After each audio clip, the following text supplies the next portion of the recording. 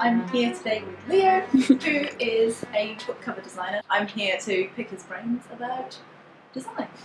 So I wanted to ask you about how you got into book design to start with. I tried stalking you online, but I couldn't find much about sort of where you'd studied or anything like that. So. Well, I studied at the Norwich School of Art and Design, which is just about a 2-minute walk from here. I suppose I got into book cover design in my second year, where we were given a book cover design project. And I went out and picked up a copy of Creative Review, so I was doing a bit of research, and I came across this article that had David Pearson being interviewed, and there was an article about John Gray as well, and I kind of fell in love with the idea of doing a book cover design. It's quite a fertile, creative way to design something. So after that, I've manipulated most of my degree projects into being book covers, much to the annoyance of my tutor.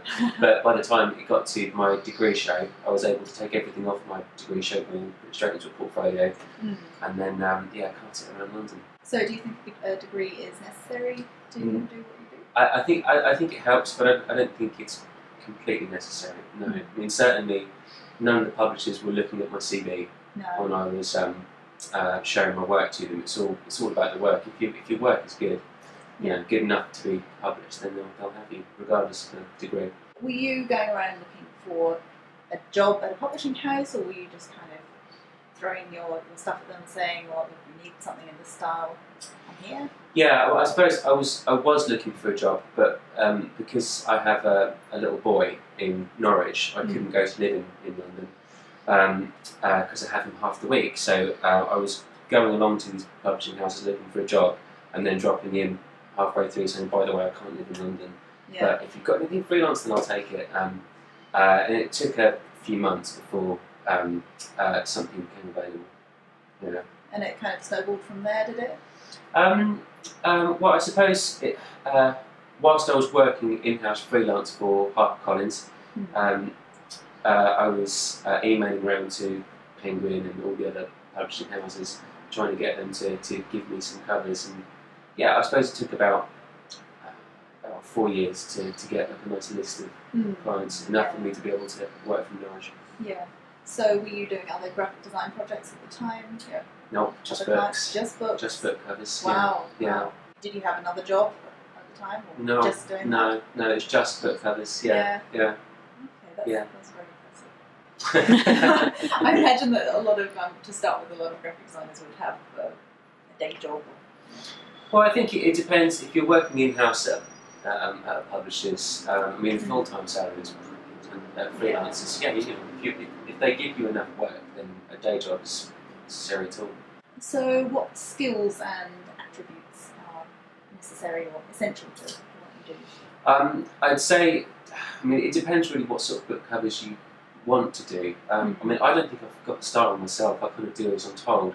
I'd say if you're doing the range of book covers that say I would design, then it helps to know how to draw. It helps to know how to use Photoshop and InDesign and Illustrator. And I think that's about it, and maybe a working knowledge of typography, knowing how type sits, but I mean even now I don't think you have to be, I'm certainly not that exact with it. I think you can judge a little bit by eye if you want to.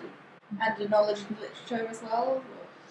Yes, I mean I'm not that literary a person myself. I think at heart I'm probably a frustrated film poster designer, but I think it does help to know a bit about authors and kind of what aesthetics some authors have.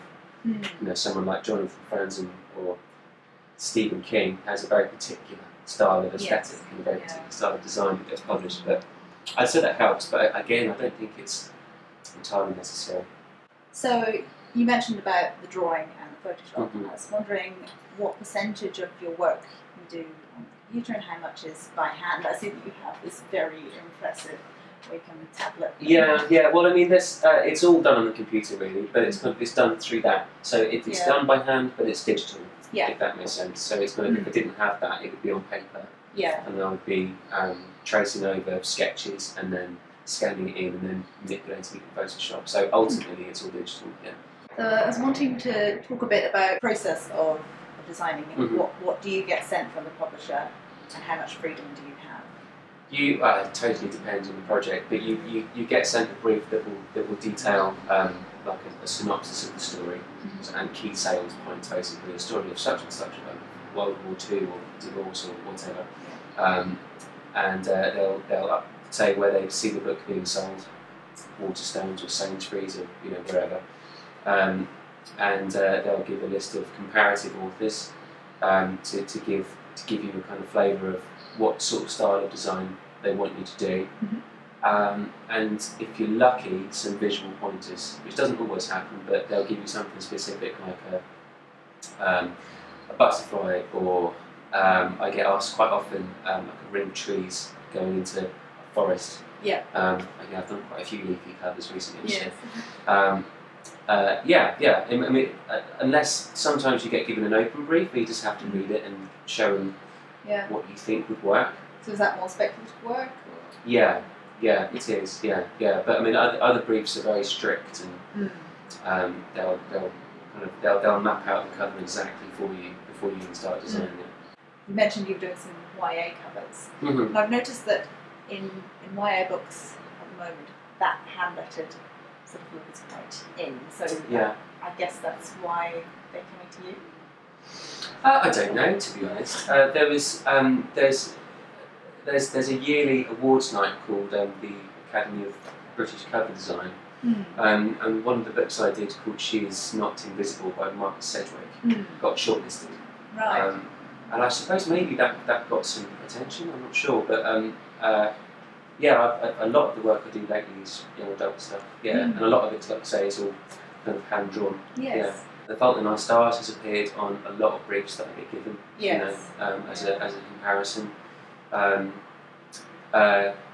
think it's that. That's such a huge book. I reckon it's all to do with trends. The publishers think such and such sold however many thousands, hundreds of thousands of copies, so we just ape that style. And Not to invade, but can you predict the next trend? Oh, I really couldn't. Something you're really good at, hopefully. Well, hopefully more handwriting. Because apart from anything else, it's really fun to do. I really enjoy it. Yeah. And so much of stuff is digital now that having that sort of that hand touch to it, I think, is something that people like to see. I think so. I think it has a level of intimacy. I think it makes it makes a book look more appealing. I think a bit more approachable than something that's all typesetting. I've always been more drawn to a hand drawn book than a purely digital one. Are you thinking about the Amazon thumbnail as well? Because obviously that's something that's... Yeah, you kind of have to nowadays because they tell you to. I mean, I would rather not, because I think it really hampers you as a designer if you... I mean, it's an interesting challenge because obviously the cover has to stand out looking about that big. So really, you've got to make the type massive, unless they're not that fussed about it. But really, because they want it to stand out, they're always telling you to make this type bigger or brighter, or so you have to think about that. Yeah. I know that Jen's already asked this, but it's just about what you're working on at the moment. You said you're working on some YA stuff. Yeah, I'm working on some young adult stuff. It's called Delirium, and I'm working on repackaging Ayn Rand at the moment. And there's a few other covers that I've got on with Penguin US, both of them young adults actually, and a book about. A number of books about divorce, actually, and a couple of books about the Holocaust. Cheerful subject. Yeah, very happy books I'm working on at the moment. Well, it'll be very interesting to see those when they come out. We were just saying earlier that Jen and I, we always sort of recognise your style in bookshops. Really? So I just wouldn't say I have a style at all. We were saying that The Wake, or was it one? Yeah, it was The Wake I saw because it looked like The End of Days, Jenny Erpenbeck's that you did, which I bought on your cover. And The Wake is quite leafy. It's quite green. I'll show you a picture of it later. Maybe Holly can insert a picture here. But it's just, it's the title and then just leaves behind it. And it did look like some of others. And I thought it was yours, and then I looked on the back and realised it wasn't and felt quite indignant because I really felt like they'd stolen your style. Have you ever had that where maybe you've pitched for something or you've sent something and they've given it a kill fee or whatever, and then you see a very similar something that they have designed in-house That's never happened to me, but it has happened before. Yeah. Yeah, it does happen. But you can't. It's very difficult to put. You can't copyright your work. There's no such thing as an original idea, No. really. So you can't unless it's blatant. You Yeah. can't really say anything about it. No. It's really be flattered, really. Yeah. Yeah. You'll find that covers come out that you had approved, and then you'll see other books out on the shelf that look quite similar to what you've done for a different title. Yeah. But that's because my work would have appeared on that brief for that designer. It's just the way it is. So thank you very much. Oh, you're welcome. It's been really enlightening, and hopefully some other people have found this useful as well. And go and watch Jen's video also. Yeah. Right. So thank you very much. Cheers. Pleasure.